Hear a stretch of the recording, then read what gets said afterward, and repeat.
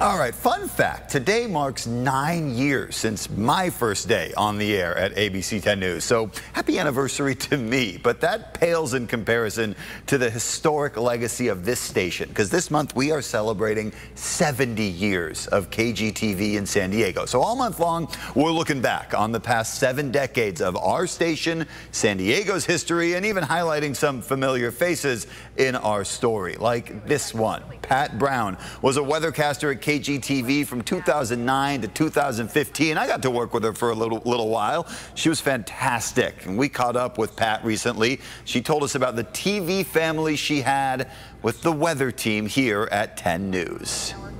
This was in the Weather Center. And talk about the people. These are all the weathercasters that made up the weather team, and I love them. Robert Santos and Craig Herrera. Robert's now in LA, Craig is in New York, and Ashley DiMartino went back to Arizona where she was from. She's now a mom.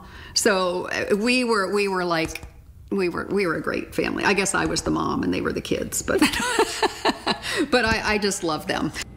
Mama Pat, I love it. Now stay with us all month as we celebrate 70 years of KGTV. That includes a 30-minute special featuring other past anchors and some of the key moments in the history that we have covered. That special is September 13th, so 1 week from tomorrow at 7:30 p.m.